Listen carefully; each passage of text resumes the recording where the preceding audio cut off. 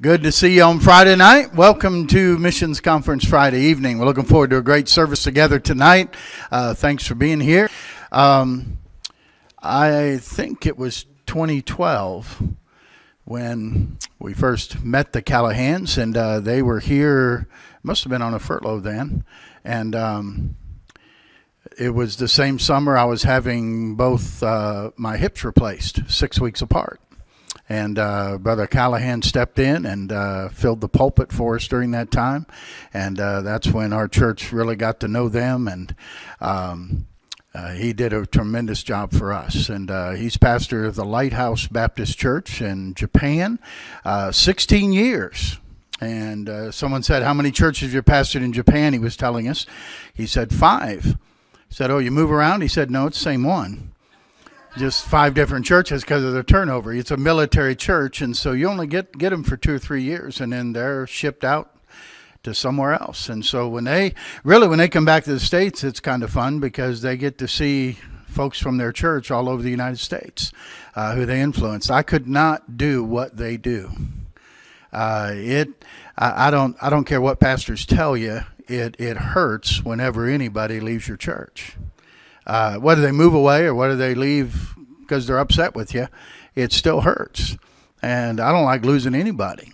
And I can't imagine what it would be to see a turnover of your church every couple years. And but this is what the ministry God's called them to, and God has used them to see many of our military come to know Christ as their Savior. And they've been in it long enough now, even though it's only been 20 years. They're the babies of this conference.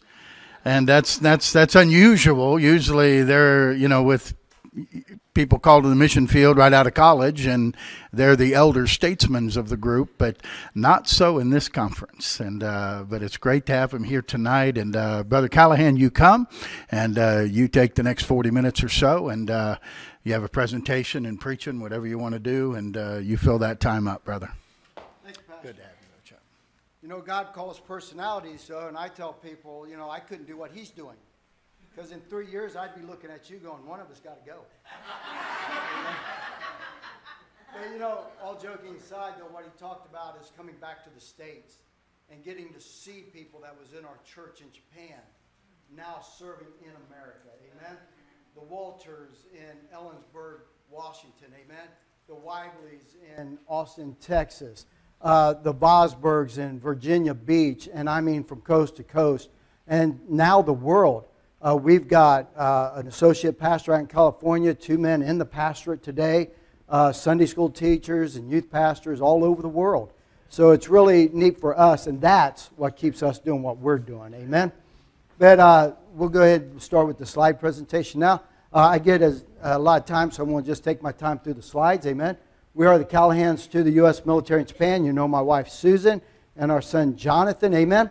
This is what we looked like in 2002. Amen.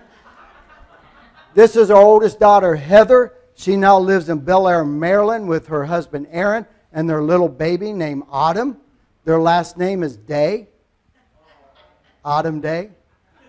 It's called, amen. And this is my son Nathan. If you have a Progressive Insurance and get in trouble, he's one of your representatives up there in Austin, Texas. Amen. And then this is Matthew. And Matthew and his wife Jessica lives in Tenino, Washington. And they are in the car right now leaving the hospital with their brand new baby, Michael Lee Callahan. Amen. He was born 2 days ago. So we're excited. Our family's growing. Amen. And then these two right here, Catherine and Seth. Now, Maryland, Texas, Washington, they're in Florida. Amen? And and that young man right there, that's him right there, that baby. Amen? But I'll let you know, Catherine and Seth are in Florida in college down there. Catherine's studying nursing, and my son is wanting to be a history teacher / coach. Amen? So he's majoring in physical education.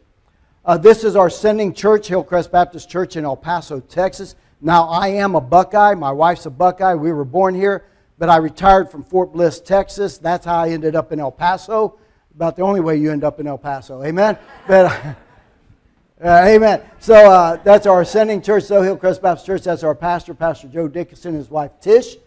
And this is my life verse, 1 Corinthians 15, 3 and 4. For I delivered unto you first of all that which I also received, how that Christ died for our sins according to the Scriptures, and that He was buried, and that He rose again the third day according to the Scriptures. Amen. And the reason that means so much to me is because 40 years ago that was me. Amen. I had joined the United States Army right out of Lancaster here in Ohio. Spent 20 years in the United States Army. But it was in 1986 as a sergeant station in Gießen, Germany, that my wife said, I want to go to church. Now, I didn't grow up in church. I never really went to church. Church to me was weddings and funerals. Amen? But she said she wanted to go to church. You see, she graduated from Worley High School, Catholic high school here. She went to Baptist churches, Episcopalian churches. She's just confused, right, Miss Jeanette? Amen? But anyway, and that's her cousin if you don't know that. Amen? But she said she wanted to go to church. So I went, and we went to the military chapel, just like most people would. Now, I'm not going to slam the military chapels. Chaplains are trying to do the best they can, but quite honestly, you don't know the doctrinal stance of most chaplains. Amen? The chaplain over at NAF at Sugi, where we were for 13 years, was a Mormon for 3 years. Chief chaplain was a Mormon. So they don't see this Christ as we see Christ. Amen? So that's what you run into at military chaplains. By the way, we've been commanded to start New Testament local churches. Amen? So we went home, and my wife went to that drawer. You guys, your wife have that drawer that you're scared to go into? Amen? Right? My wife had one of those, and she went in there and she pulled a track out of there. And I said, what's that? And she said somebody had put them in the laundry room on the washers and dryers. And she picked up one of those tracks. And she said, let's go to this church. I said, that's a German church. We won't know anything there. Amen? And so she talked me into going there. And lo and behold, we walk in, a bunch of Americans in there. Amen? The only German that was in there was Mrs. Smart, and she was married to a soldier. Amen? So we went there and we listened to the preaching. And I'd never heard that stuff before. I'd been to a church that I thought was kind of wild, but I went into this church and the guy opened the Bible and said, so saith the Lord. Amen? And kind of got my attention. But his enthusiasm and excitement afterwards is what got me. He came and said, you've got to come back. I'm not the preacher. You've got to come back. And I was like, man, you're in church. Chill out. Amen? And because I didn't know what he was excited about. But we went back and we listened to his preacher. And it was on May 29th, 1986, at 9B Lundergartenstrasse, apartment 18, that a missionary come knocking on our door. Amen? And he didn't knock on a door of somebody that was going to be a missionary or a youth pastor or a trustee or an usher or anything else. He knocked on the door of somebody that needed to know Jesus Christ as their personal Savior. And on that night, about 7:30, me and my wife both bowed our heads at a coffee table and accepted Jesus Christ as our personal Savior. Amen? 2014, we were up on mainland for 13 years. Near Tokyo, and Lord had started working on our hearts. And in 2014, I was wondering what God was doing in our lives. And my wife said, you need to get away for a little while. You guys, you need to listen to your wife sometimes. Amen? They're pretty smart people. And she said, you need to get away for a little while. So I took a trip down to Okinawa. And I called one of my friends to tell him I'm leaving cold Tokyo and going down to warm Okinawa. Amen? In Okinawa, it hits 50 degrees. Everybody's in coat and gloves. Amen? So it's a pretty warm place. And we go down, and I go down there, and the first thing he asked me, are you going down to start a church? And I was like, what do you mean start a church? There's churches down there. I don't need to go down there. I get down there, and I attend an independent Baptist church, and the pastor said, can I talk to you afterwards? And I said, sure, and I talked to him afterwards. You know what his question was? Are you here to start a church? How many of you are hard-headed? Amen?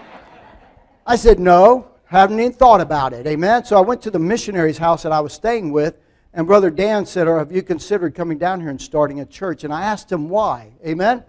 There's 3 bases down here, Camp Kinzer, Fatimna Air Station, and Camp Kinzer. There used to be a bunch of churches down here, but I found out 2 of them had closed. 2 of them had moved up north.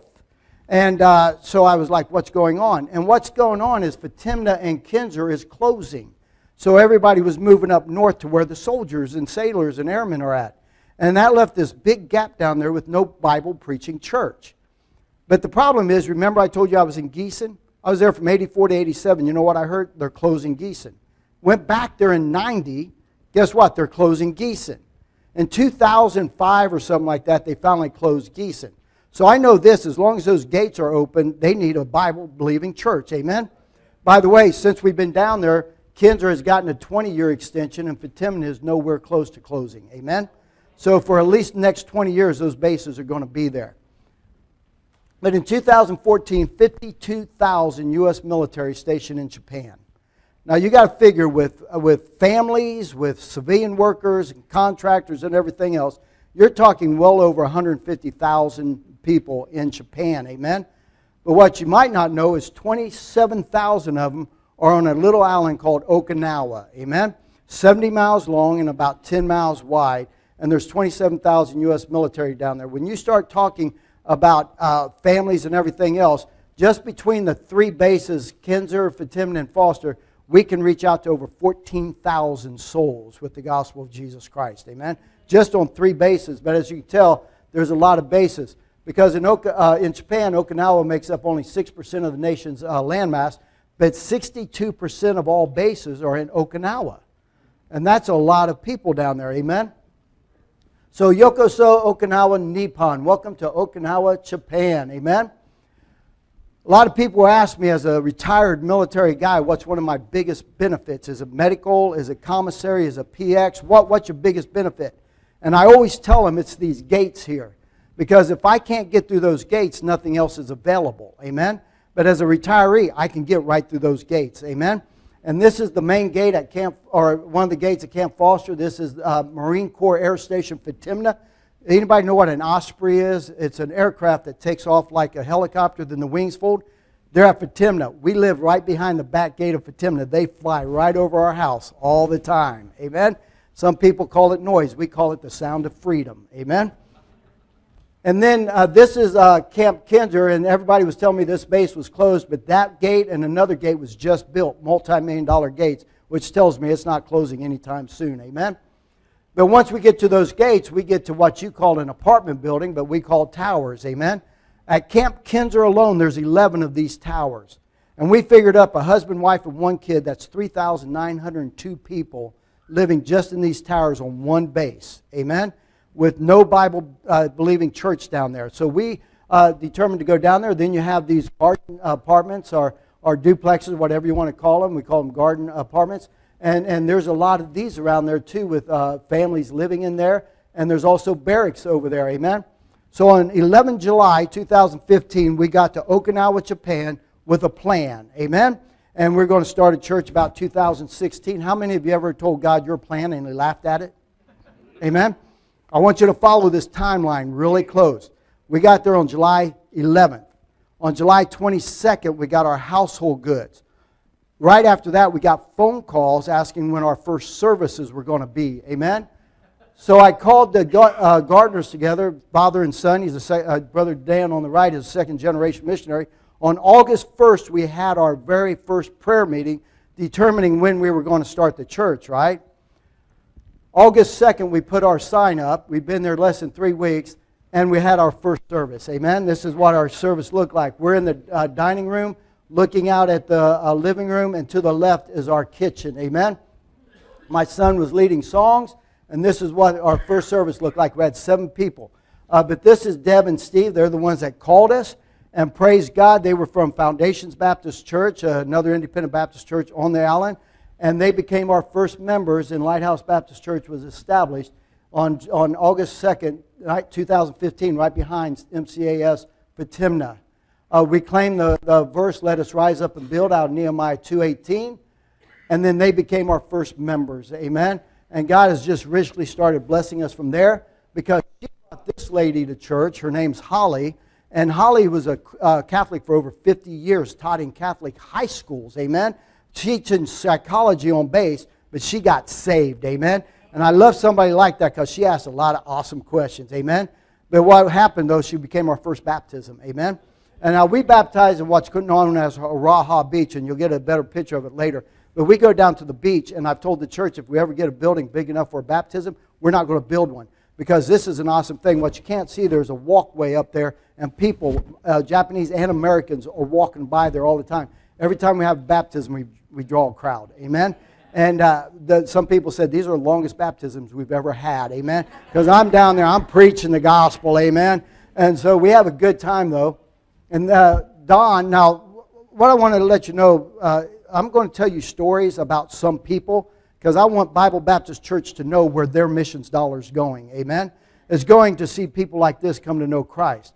But the stories I tell you can be told over and over and over. Amen? These are just a representation of a lot of people. Amen?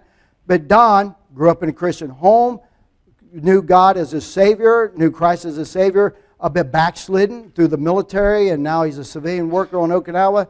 And his wife gets saved. He starts coming back to church, rededicates his life, and now they're serving the Lord together. God's got such a great sense of humor. It took him from Okinawa, Japan, to Alaska.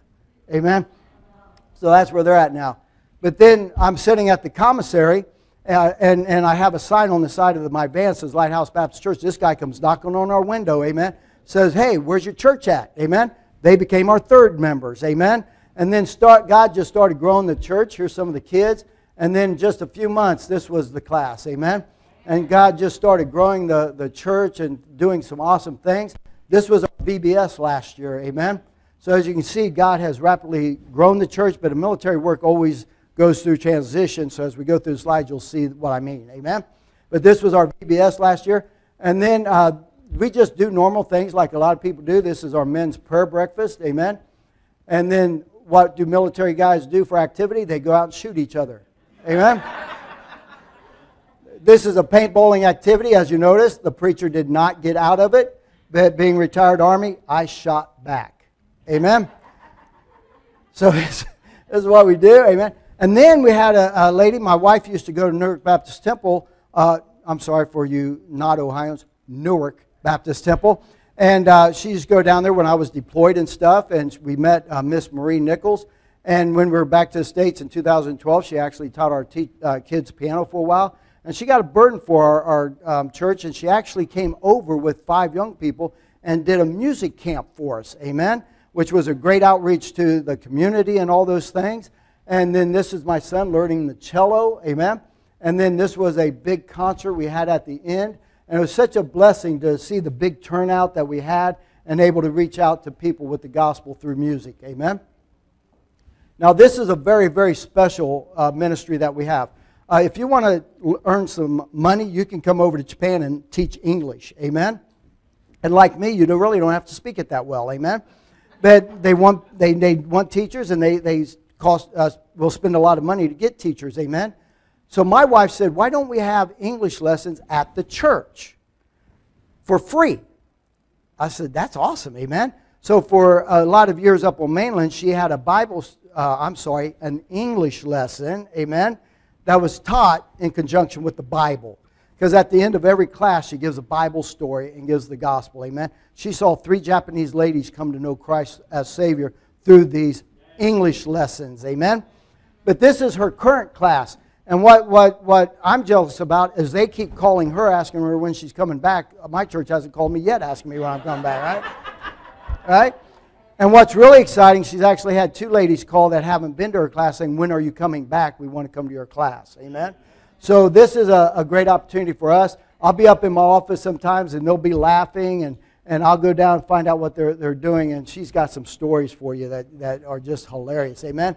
But this is our living room there where the class is. So we decided to take them bowling. Amen? And the thing was, we went on base and some of our church family came out and was with us. And the rule was you couldn't speak English, Japanese. You only could speak English, right? And then we got to the bowling alley and realized that most of the cashiers are Japanese.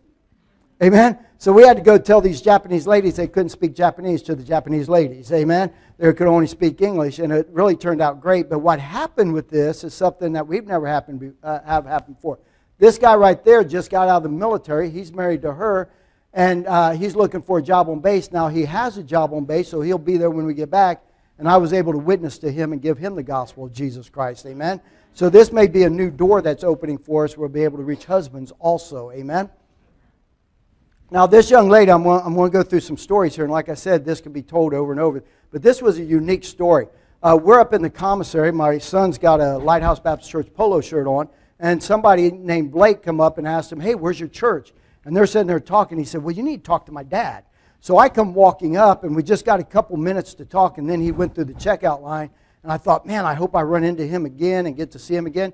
Go out the door. He's out there waiting for me. Amen? And he tells me how his wife dragged him to church and how he got saved and baptized. And now they were looking for a church, right?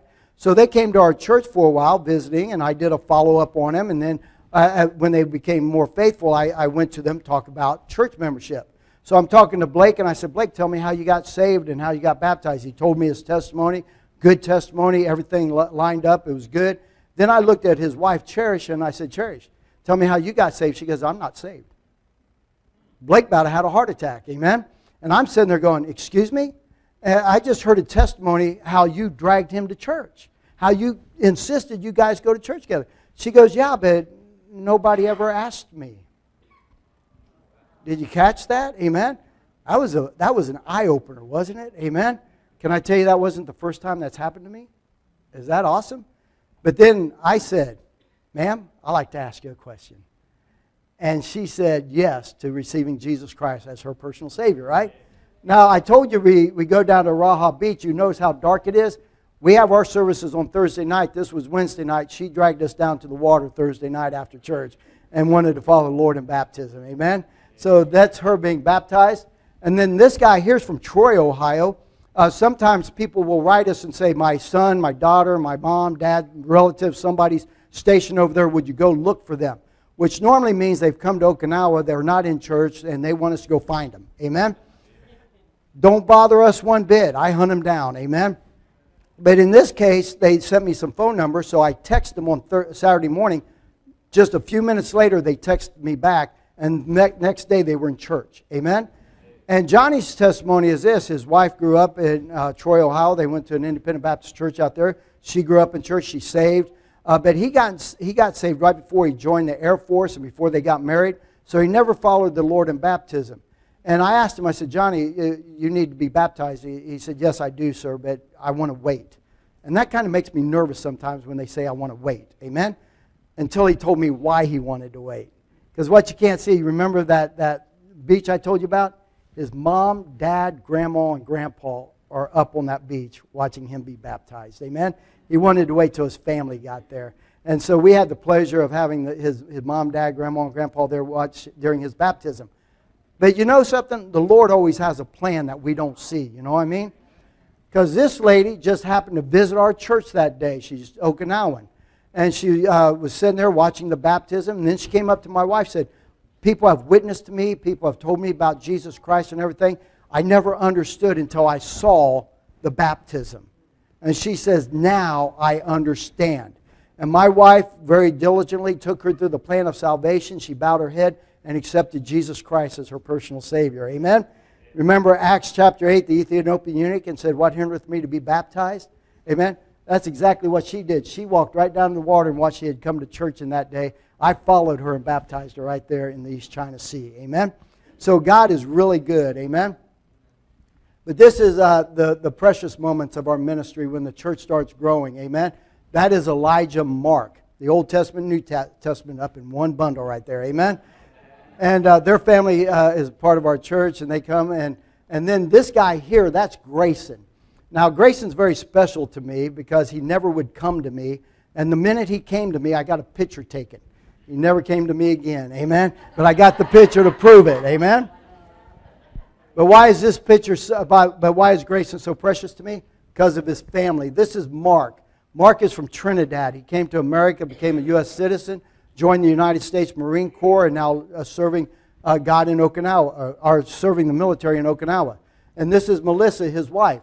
Well, they came to our church, and I went to visit them, and at their kitchen table, they bowed their heads and accepted Jesus Christ as their personal Savior. Amen? Came to know Christ. And then the following Sunday during invitation, their son got saved during invitation. 2 weeks later, through the junior church program we have, their other son got saved. Amen? So I was able to baptize all four of that family. Amen? And that was just a unique and special moment for us. But you see, now Grayson is growing up in a home that knows Jesus Christ as her personal Savior. Amen? He's growing up in a home, and they're in Hawaii now. So we've already got people going around the world for us. Amen? But this is the Helene family and Precious. But just like the pastor was saying, there they are. They're off and running. Amen? And this is us saying goodbye to them there. But that just happens so many times and over and over. So that's just the way our ministry is. Amen? But I'll tell you what, the joy of seeing things like that happen are just beyond description. See, a lot of times we'll get people overseas, and once they're away from family, away from familiar things, away from malls and all this other stuff, amen, Walmart, amen. We don't have Walmart. I know that's a shock. We suffer, amen. But anyway, and so we're over there, and guess what?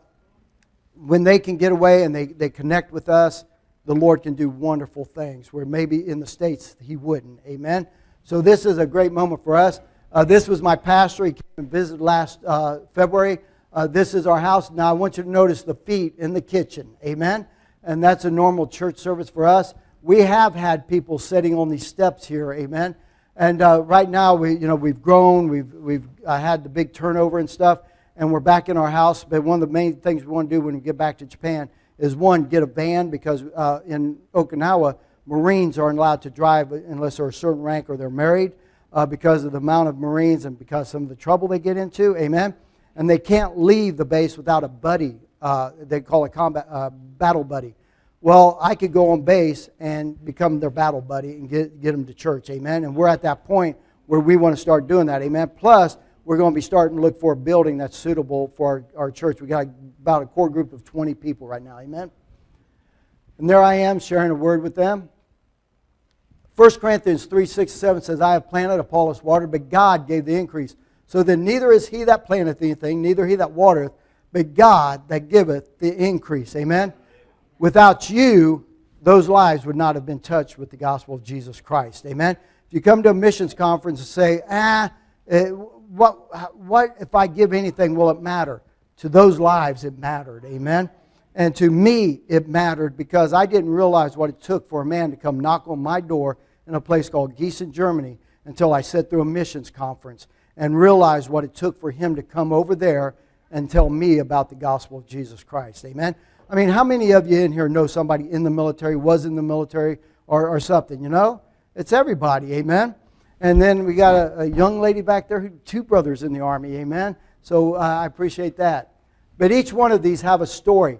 Every month I Skype services in Japan. This guy is my IT guy. His name is Simon. Pray for Simon. He's lost. Doesn't know Jesus Christ as a personal Savior.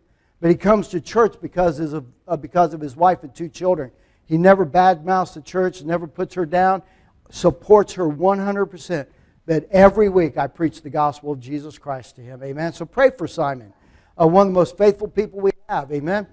This lady right here, we don't have just military coming to our church. She was born in Singapore, grew up in New Zealand, and then now is teaching English in Okinawa, Japan. She just got a year extension, so she'll be with us for a lot longer. Amen. But it's awesome to have her in there with her Australian accent. Amen. It's awesome. But I'll tell you what, we're reaching people that aren't military also. This guy back here, his name is Joe. Every time my wife would drop the kids off at work at the commissary, she'd yell, LFO, LFO, look for opportunity, right? Well, Joe is the head bagger on base. He's not part of the military, not a contract worker or anything. Just works on base, working for tips and stuff. And he brings his whole family to church, amen? This couple right here is Troy, Ohio. That's Johnny and Riley. This is the Day family. They're the ones that just had that little baby. This is Richard and Leslie, retired military guy right there, nurse. He's now the caseworker for the U.S. Army up at the hospital. So these are people that you have had a part impacting for the cause of Christ. Amen? As we celebrate what's happening in Okinawa, we celebrate here in Columbus and Grove City what's happening with Bible Baptist Church. Amen? If you'd like to follow us and know more about our ministry, you can look us up at Lighthouse Baptist Church, Okinawa. Amen? If you have your Bibles tonight, please open to 1 Samuel chapter 17. 1 Samuel chapter 17. Got a real short just a little challenge for you, amen. I want to get Brother Miller up here quick. I enjoyed that last night. Brother Miller, Brother Fitzsimmons, I'm glad I didn't have to follow you last night, amen. That was really good, amen. I mean, between the two, if your blessing is broke, you didn't get nothing, but if you got a blessing on that's right, you got something, amen. I know I butchered that, but hey, I'm trying to hurry, all right?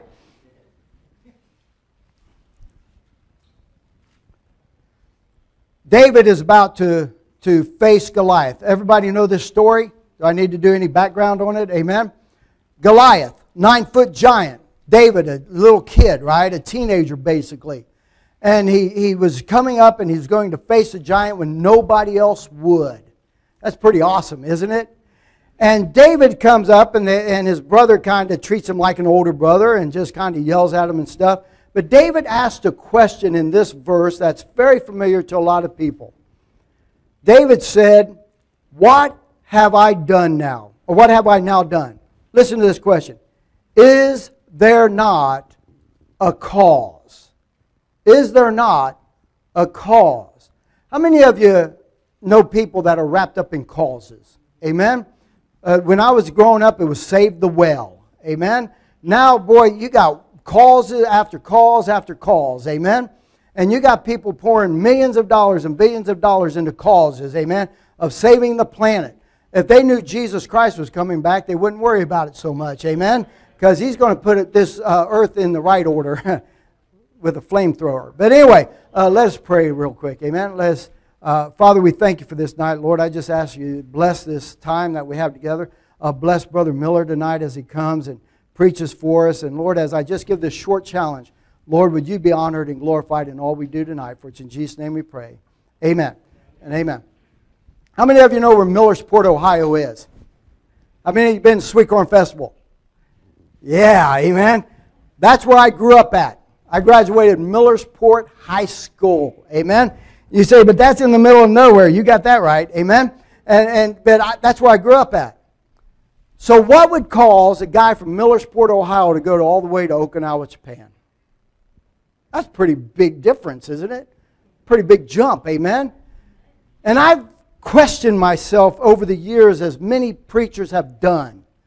How can you sit in a church with the same Bible, the same Holy Spirit, the same Christ, the same God, and everybody walk out of here differently? The mystery of the church, amen? How can we hear a message and it affects one person one way and it affects another person another way? Boy, if I could get the answer to that, I'd be rich. Amen?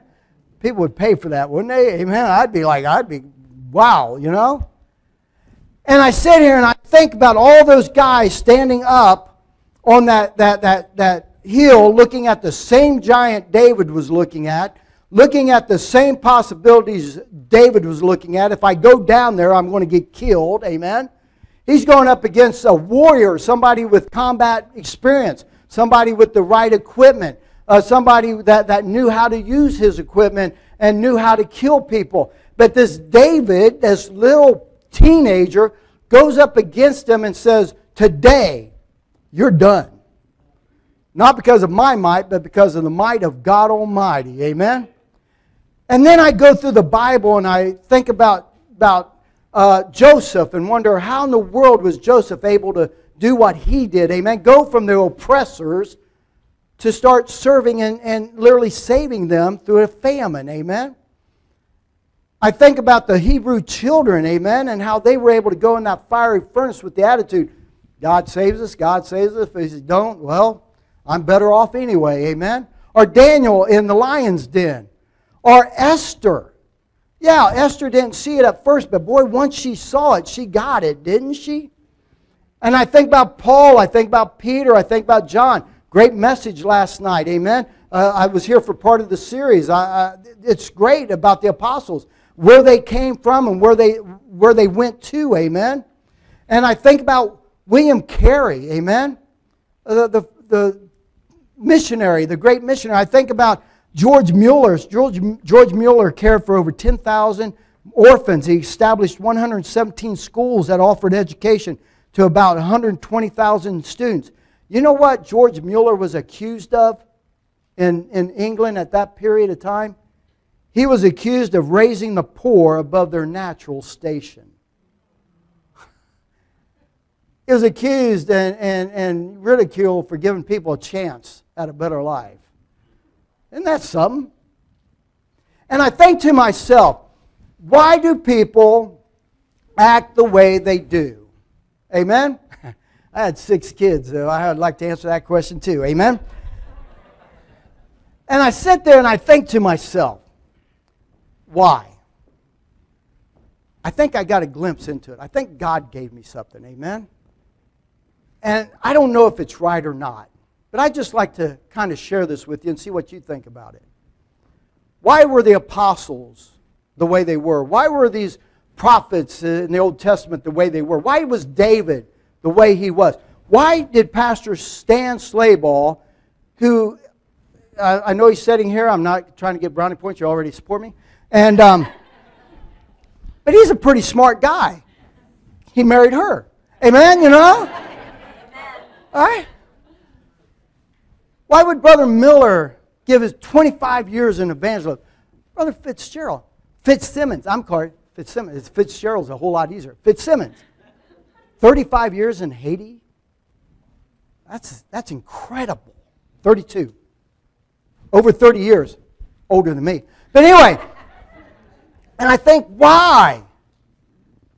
Well, I think the question comes into David, is there not a cause? You see, people act a certain way when the cause becomes greater than themselves. Brother Yoder, you've been through some things. Why are you here tonight? You know? Brother Bob, you work all day. Why do you put all this time into this church? Because there's a cause that's greater than ourselves. You get it? And I think, why did Jesus Christ go onto the cross of Calvary? To be spat upon, to be beaten, to be separated from His Father, and go through all He did. You know why? Because you were a cause that was greater than Himself. You get it? Why am I in Okinawa, Japan? Why does Pastor Slabaugh stand in this pulpit every week? Why does he travel everywhere with kids? I got that one down, amen. You know, that'd drive you crazy right there, amen. Why do we do these things? Because there's a cause that's greater than ourselves.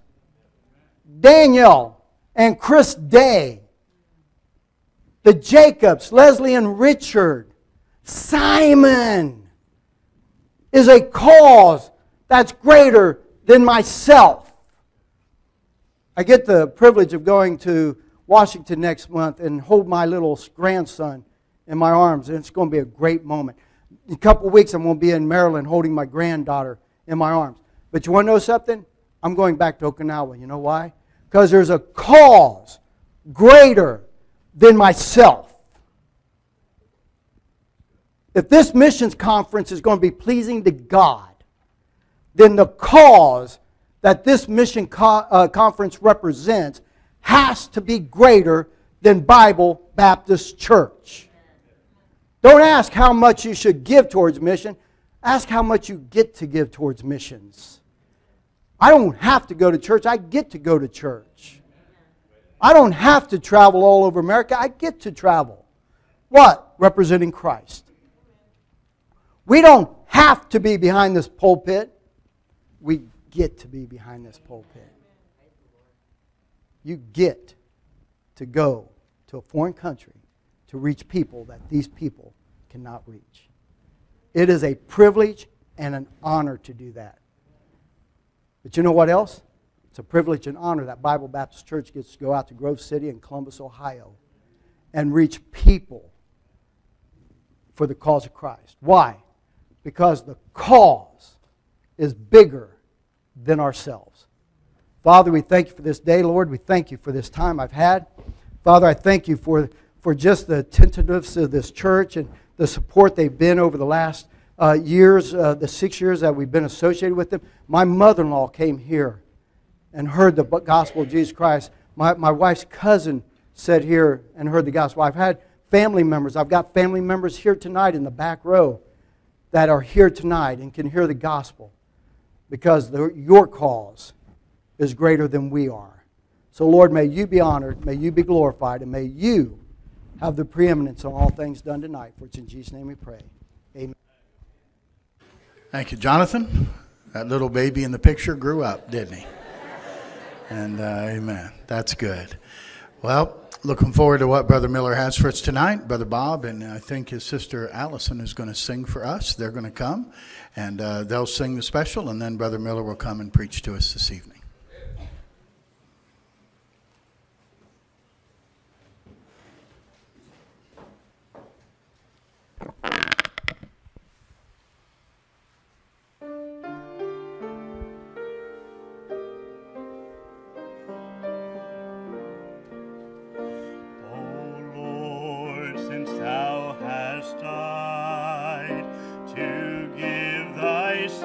For me, no sacrifice could be too great for me to make for thee.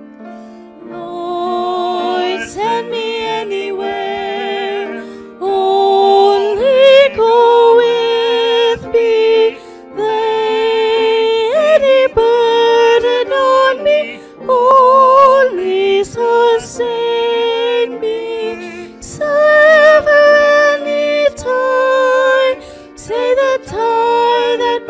To my heart, Lord Jesus, my King, I consecrate my life, Lord, to thee. I only have one life, and that will soon be past. I want my life to count for Christ. What's done for him will last.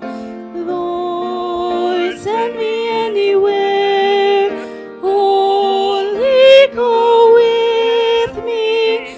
Lay any burden on me, only sustain me. Sever any tie, save the tie that binds me to thy heart. Lord Jesus, my King, I consecrate my life, Lord, to thee. I follow thee, my Lord, and glory in thy cross. I gladly leave the world behind and count all gain and loss. Lord, send me anywhere, only go with me. Lay any burden on me, only sustain me. Sever any tie, save the tie that binds me to thy heart. Lord Jesus, my King, I consecrate my life, Lord, to thee. Sever any tie, save the tie that binds me to thy heart. Lord Jesus, my King, I consecrate my life, Lord, to thee.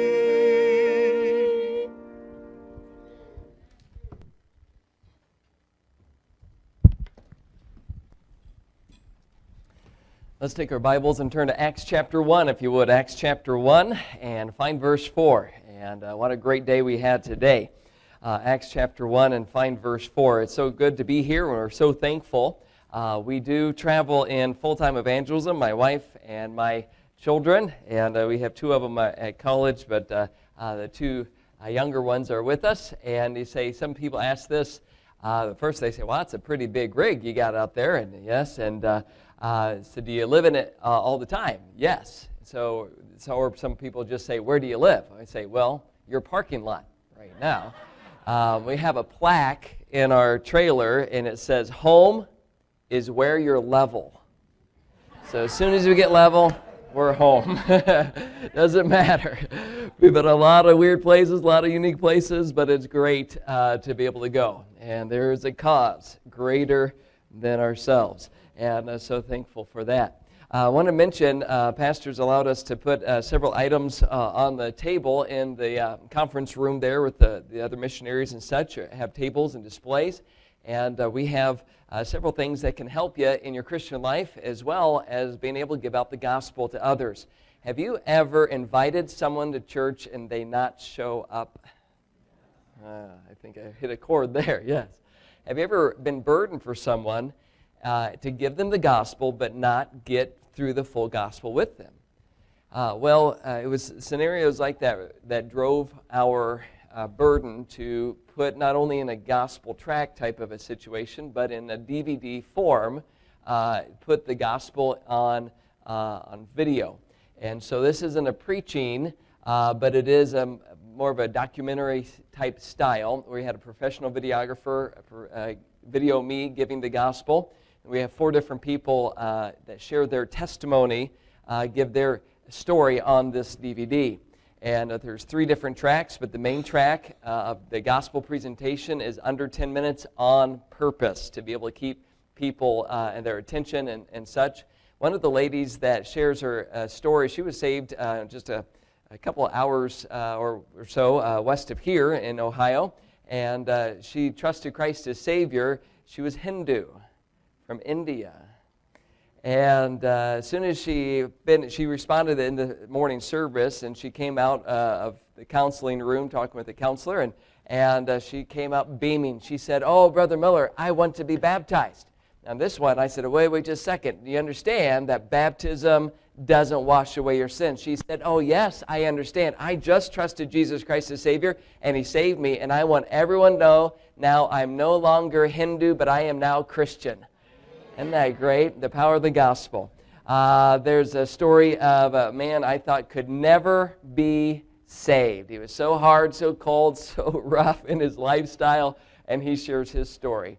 There's another man in and out of prison who trusted Christ as Savior. Another man in Florida, and he just thought you had to be good enough. You know, it's all works. You know what? Most people think that. It's a lie from Satan. But the Bible says, "For by grace are ye saved through faith, and that not of yourselves. It is a gift of God, not of works, lest any man should boast." And he shares his story of trusting Christ as Savior as well. So I want to encourage you to think about using these DVDs to be able to give out to others. You can also open the back flap, and there's a funny-looking square. It's called a QR code, a quick response code. The young people know what to do with it. Just hand it to them. And they'll take their phone, their device, they'll scan it. You can watch the video online or on their device if they say they don't have a DVD player. So I'd encourage you to think about these. One DVD is $5, but if you get a pack of them, a pack of 10 would go down to $2 a piece. And so we're really thankful that is a discounted price even here recently. And so think about someone, maybe 10 different people, that you could give the gospel to in this format. And I love a couple of different ways of doing it. One is to give them the DVD and say, "Would you watch this? And I'll check back with you in a week or 2 and see if they've watched it. And if they didn't get to in that time frame that you've given them, at least you keep the conversation open. And then you can answer any questions." One of our ladies in our church, it's a great soul-winning couple, their family, and she was burdened for the man who does a dry cleaning business, and he's actually from Korea, and he speaks English better than he reads English. So she'd given him tracts, but he really didn't make any sense of it because he was really working through it, but he could understand spoken English because he's interacting every day with people for his business. And so she said, "Hey, I got an idea. I'll give him that DVD." So she gave him the DVD, and later she checked back to however long it was and said, "Did you watch it?" He said, "Yes, I did." "Well, did you understand?" "Yes, I did." "Did you trust Jesus Christ as Savior?" "Yes, I did."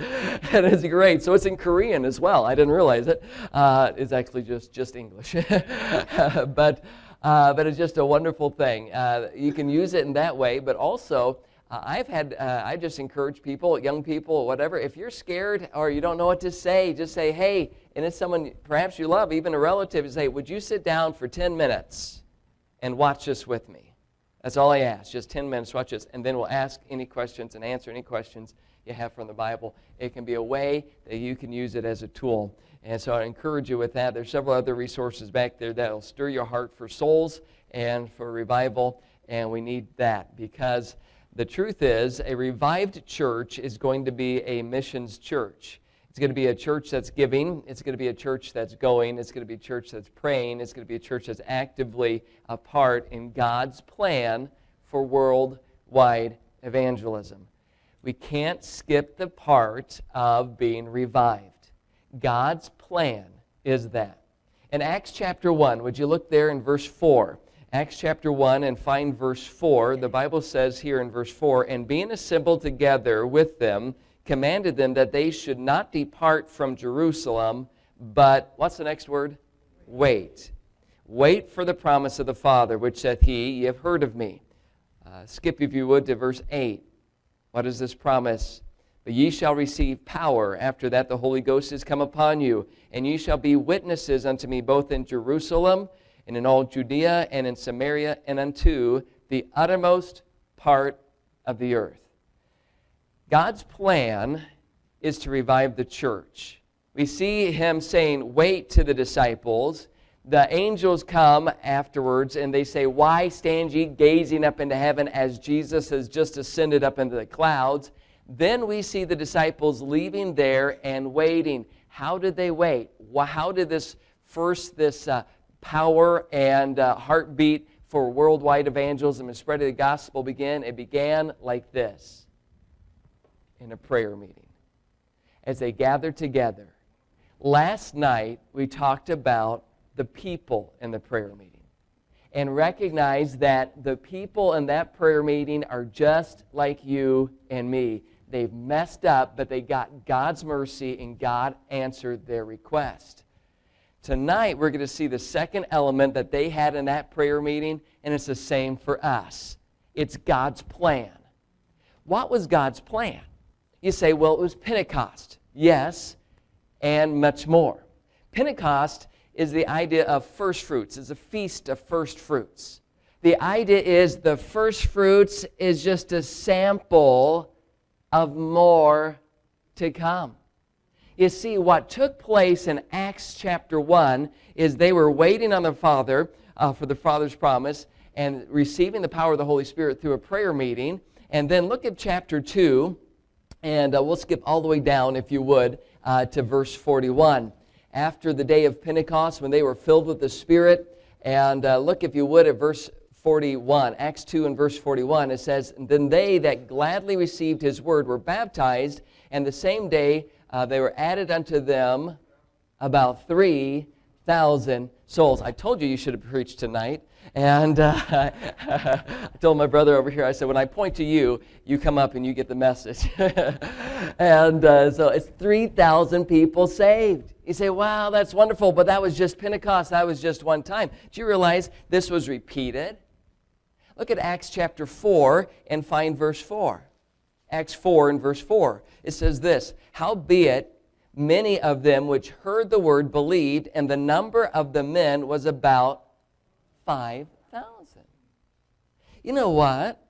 The power of the Holy Spirit, this great demonstration of revival is taking place more than one time. God's plan is this, is to initiate revival. You respond to his initiation of revival. God revives you individually through the Holy Spirit. He fills you personally, individually. As you're filled with the Holy Spirit, it's then him, his life, flowing through you, reviving you, and living out the very life of Jesus Christ in you. When he says walk in newness of life, it's not talking about your life. When we're revived, it's not your life revived. It is life again, but it's not yours. It is divine life from the Spirit of God living out Jesus Christ literally and actually in you. But what about what took place at Pentecost? This is referred to as the outpouring of the Holy Spirit. He says in chapter 2 and verse 16, 17, 18, it says, "But this is that which was spoken by the prophet Joel."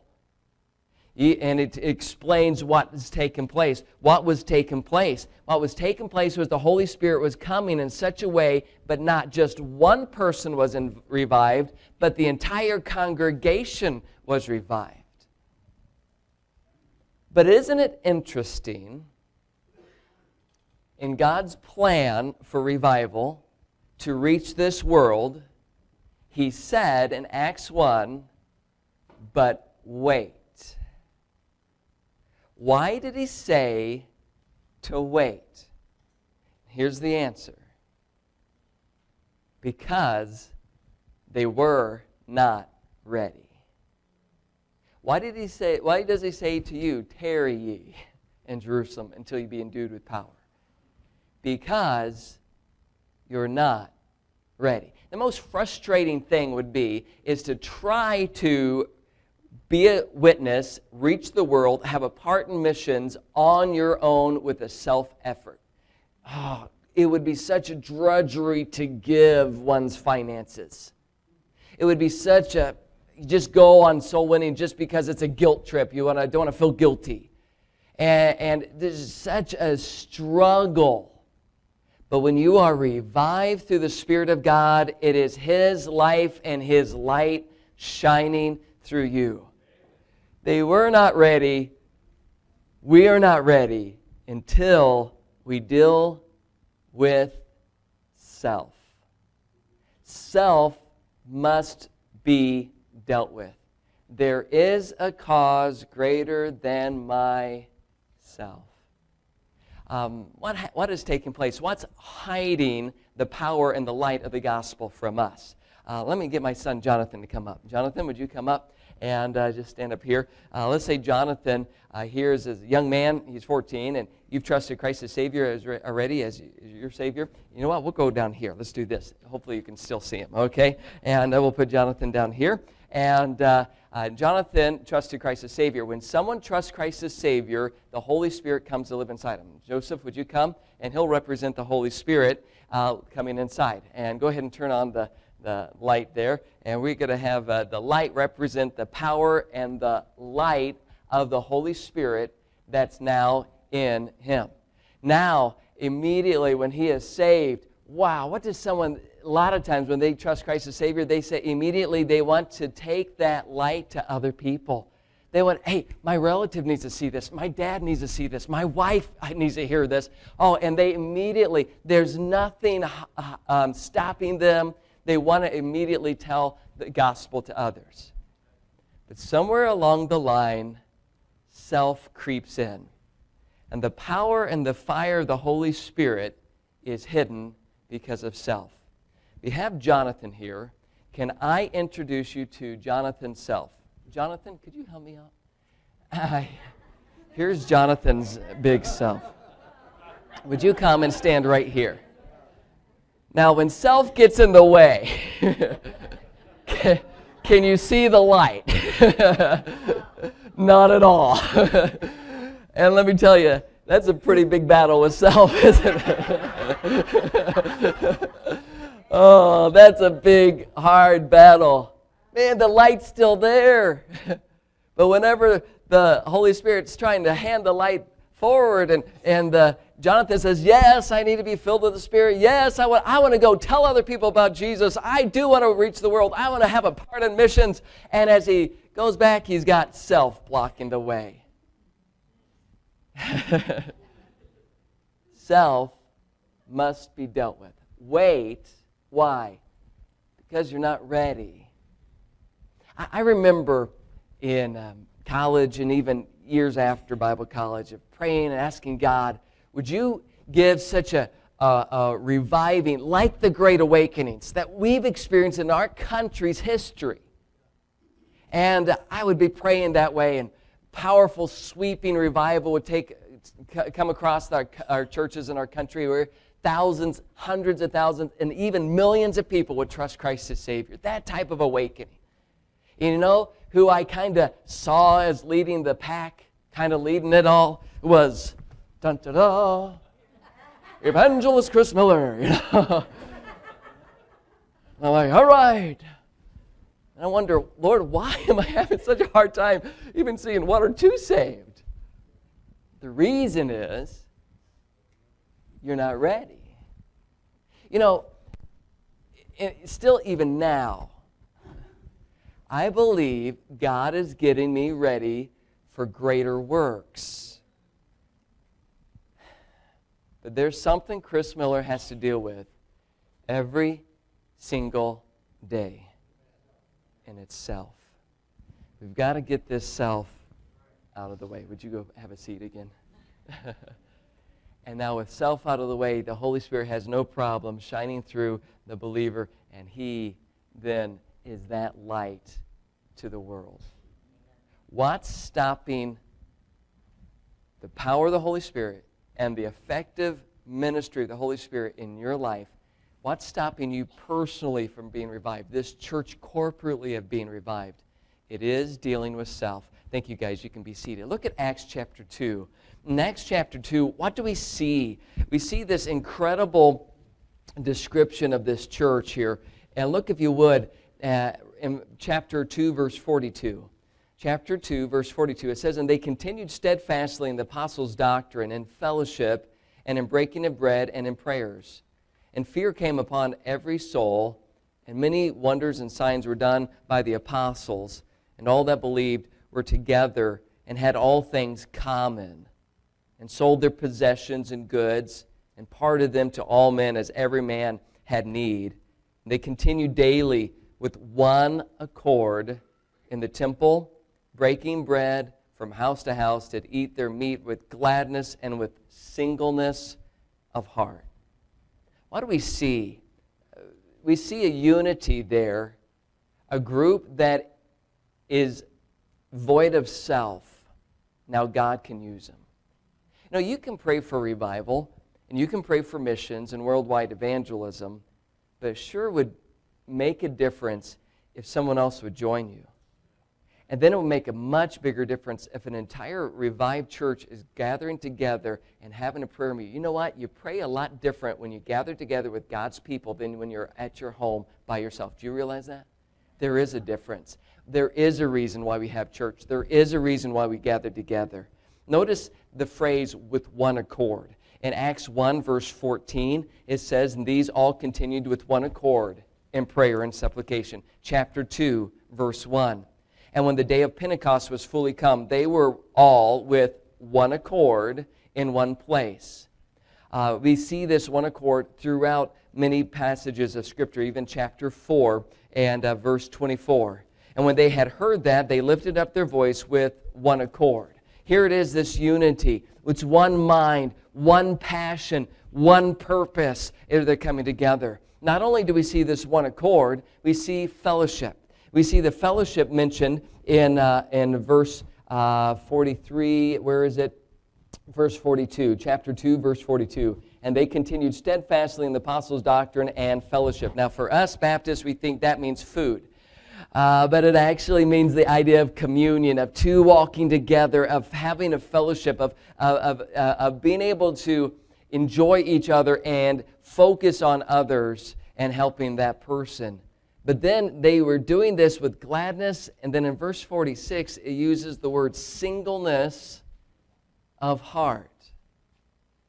Do you see, and this means the idea of simplicity. It's a compound word where the latter part of it is the idea of making your foot to stumble, but the first part is negative. So it's you're not causing others to stumble, but with such a simplicity and a singleness of mind, a singleness of heart, you're all working together. One passion to reach the world. One mind. Self is gone. What do we need to deal with in self? That would stop the one accord, the fellowship and communion, and the singleness of mind. Self-will, self-love, and self-focus. Those three areas must be dealt with. Self-will. Would you take your Bibles, turn to John chapter 12 and find verse 24. John chapter 12 and find verse 24. Self-will must be dealt with. Self-will. Notice in John chapter 12, verse 24, he uses the example of a seed going into the ground. It's called a corn of wheat, or a seed, or a grain of wheat. John 12, 24 says this, "Verily, verily, I say unto you, except a corn of wheat fall into the ground and die, it abideth alone. But if it die, it bringeth forth much fruit." This is an illustration of a grain of wheat, one seed going into the ground. That grain has an outer shell. The germ, the life of that seed, is always within the seed, but will never take root or sprout up with that life until the outer shell is separated, dies. Death always means separation. The illustration is the illustration of dying to self, that outer self-will that will block the light to be able to shine through us, that will block what the Holy Spirit wants to do. God is right inside of you. You have everything you need to live the Christian life and to reach this world, but you're blocking this light because of self-will. The seed says, no, I want to do what I want to do. I want to be a seed. I'm a good seed. I love being a seed. But the farmer says, no, there's something much better planned for you. You're going to become a plant. And from you, there are going to be many kernels of grain. Could be scores, perhaps even to 100 on one just stalk of wheat from this one seed. It'll bring much fruit, but if it doesn't die, it abides or remains alone. It remains alone. When we say, dear God, would you deal with my self-will? Then we start to break that outer shell. That germ of life from that seed can now sprout, take root, and it can grow. Would you say, dear God, I need to give up self-will? What does God want you to do with your life? Well, I don't know if I want to do this, or I don't want to do that, or I want to do... Do you hear yourself talk?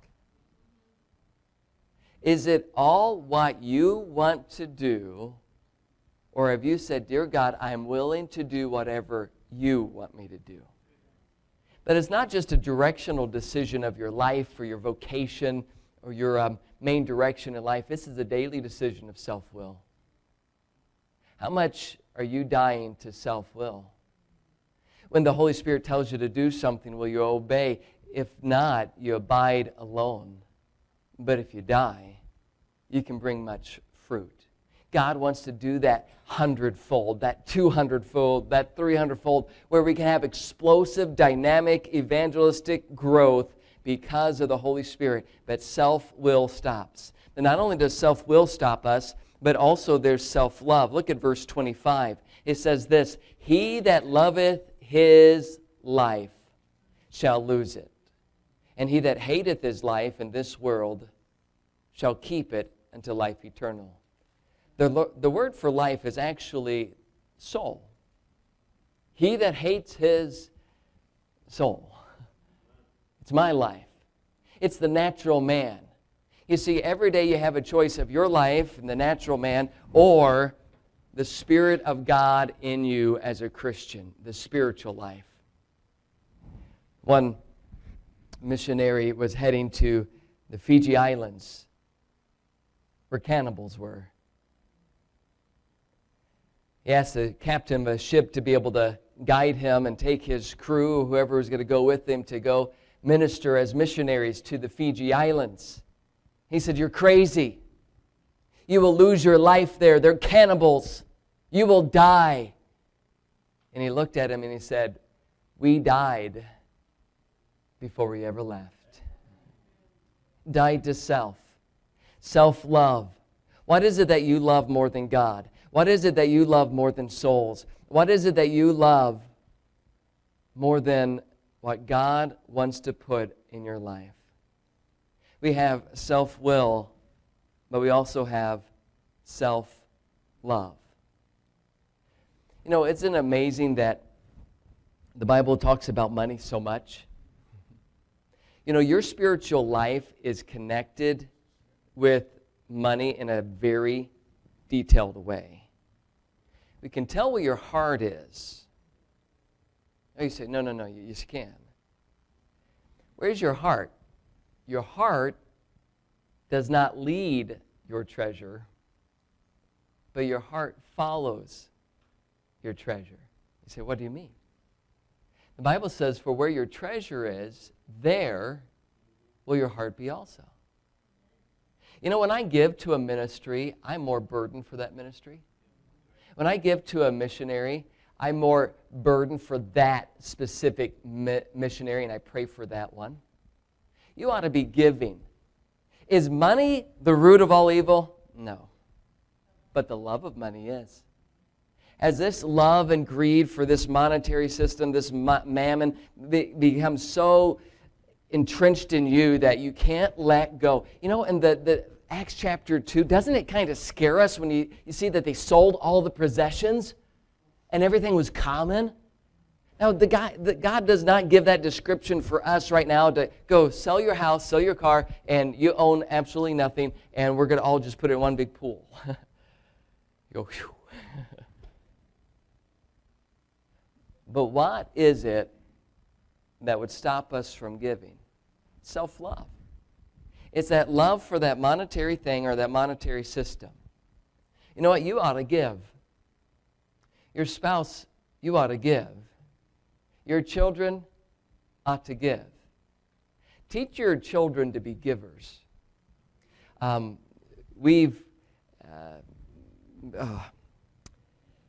Many times we've just told our kids what we're going to give. You say, well, you shouldn't do that. Well, we wanted them to be a part in it. God was working in our heart, and we were praying for a miraculous thing. We were praying for a new truck, a brand new truck. And I said, okay, Lord, I'll pray for it. And I got a clear conviction. I was praying before that just for our old truck to be fixed and repaired. It had so many problems. And I was praying for that one to be repaired again. The Lord convicted me, no, you need to pray for a new truck. I said, okay, I'll pray for a new truck. Here's my one condition. That'll be 100% paid for. We had never owned anything new. And we know, everything we own is depreciating in value. We don't own a truck and trailer because that's a good investment. No, it's a bad investment. I understand. In fact, I haven't been in evangelism or ministry for 25 years. It's only been 24. So I just want to correct that one. I want to exaggerate. So we've been through 3 trucks, 3 trailers and such. And none of them are great investments. Why do you do it? Here's why I do it. Because they're not financial investments, but they're family investments. I don't want to lose my wife. I don't want to lose my children. They all minister and we serve together, and we're all part of the ministry. My wife so willingly turns down a regular home to be able to follow me in my calling as an evangelist. We were praying for a truck and asking the Lord to provide for it, and it was incredible. The Lord was putting me really to the test to say, okay, if you trust me, don't tell anybody about it. Now, there's times where we might send out a letter and ask people to pray for a project. I don't think there's anything wrong with it, but God gave me no clearance to do that. Don't send a letter. I thought, well, maybe I can call some people. Hey, how you doing? Would you pray for us? We need a new truck. And no, God wouldn't let me call anybody. He said, if you trust me, just pray. One gift after another. It's incredible. We then sold our old truck, and we were getting ready to leave summer camp ministry, and we had like 3 weeks left, and we had no truck still. And we were still deficit of like $3,500, maybe $4,000. And we had a particular amount that we were saved for. We had one truck that we saw east in the Mississippi that was low enough and fit our needs. And we saw that's the one, but we still need like $4,000 towards it. And God said, okay, I told you that. Trust me. You trust? Yes. Okay, now don't tell anybody, but here's what I want you to do. I want you to give a certain amount of money away. I'm sorry, I didn't quite hear that. Lord, we need more money for the truck. If we give more money away, then we have less money. No. In God's economy, you give it away to give more. She said, okay. So we told our kids about it. And we started giving. Man, it was so exciting. Let's give this much to this ministry, or this one. We'll surprise somebody. We'll do it anonymous for this one over here. And it was just so exciting. And then the thrill when we drove the new truck home, and our kids came running out of the trailer, and they say, look, look at the truck that God provided. Look at the truck that God provided. You know, we can trust God with our giving. Your kids need to do that. You children here and teenagers, you got some money? Trust God with it. You can do that. God put on our heart a certain amount to give this last year, and I said, okay, we're going to give a certain amount, but I want to, this is above tithes and regular giving to our church, and I said, but God impressed me to give a certain amount to our kids and say, you give this amount to any ministry. You pray and let God lead you. Isn't that important? You pray and let God lead you to tell you who to give this to, but also do this. Add to it. How much? That's up to you. Listen to God. Man, it was exciting. You know, my son Jonathan gave his to missionaries in Cameroon. Guess where he wants to go be a missionary to? Joseph gave it to a church planter in Iowa. They added to it their own finances. Can you trust God? Do we have this self-love that's gripping onto our finances? We say, dear Lord, would you lead me and guide me? God's good. He'll guide you. He'll show you, and then He'll provide. The giver always has enough to keep on giving, because the law of sowing and reaping, God will never fall short to that. There's self-will, self-love, but finally, self-focus. Philippians chapter 2 and verse 3 says, let nothing be done through strife or vainglory, but in lowliness of mind let each esteem other better than themselves. Look not every man on his own things, but every man on the things of others. Self-focus moved to others-focused.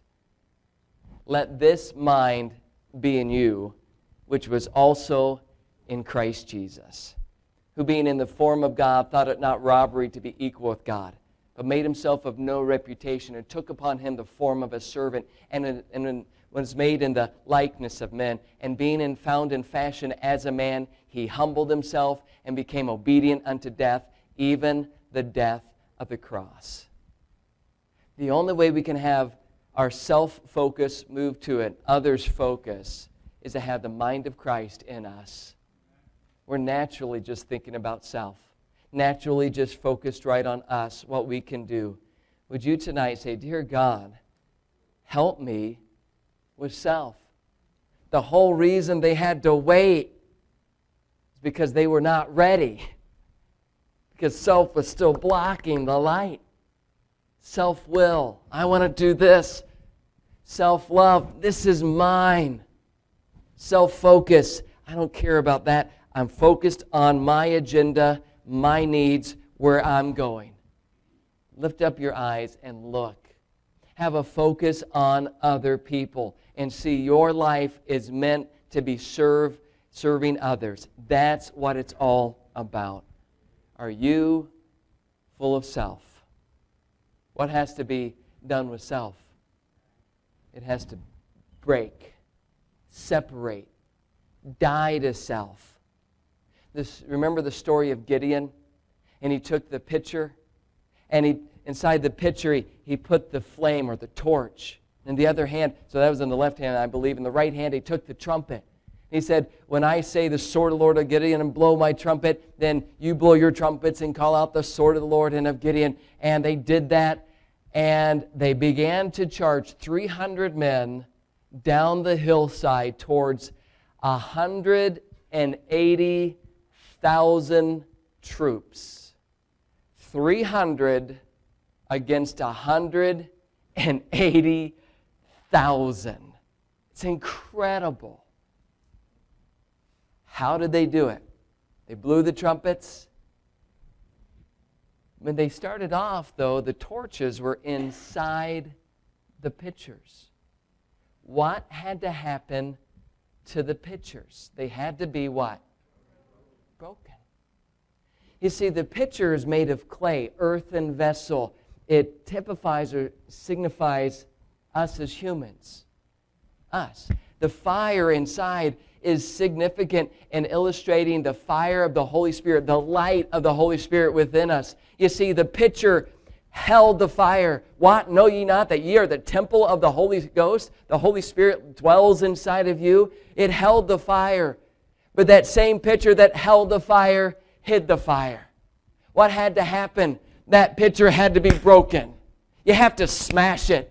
Don't let any pieces there. Don't let any... No. It had to be broken. It's just hiding the fire. Why is this world not seeing the gospel light? Why is it not where we're not winning more souls? We're seeing the power of the Holy Spirit like in the book of Acts. Is because self is blocking the way. Break that pitcher tonight. Dear God, I want to be broken of self-will. Oh, I fight this every day. God, self-love, this is mine. No, Lord, it's all yours. Self-focus. God, make me and bring my eyes off of myself and focus on serving others. Will you tonight say, Dear God, would you break me of myself? Let's pray. Father, I ask for your help. Lord, would you do your work in your heart, in our hearts and our lives? Lord, continue to do your work in my heart and my life so I can have the power and see the light of the Holy Spirit shining through me in a greater way. Lord, do that with our brothers and sisters right now as well.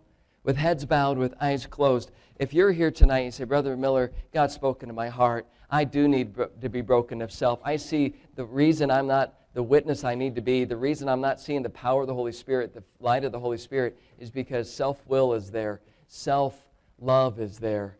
Self-focus is there. If God has spoken to you, would you tonight, in just a moment, step out and pray about that? Would you do that? Everyone standing, let's stand for prayer. Heavenly Father, I pray that you'd help right now with each one. I ask that you'd help us to respond to you. With heads bowed and eyes closed, God's spoken to you as the pianist plays. Would you come tonight, right now? Would you come just right now? Respond to the Lord. Say, Dear God, I need to be broken of self-will, of self-love, of self-focus.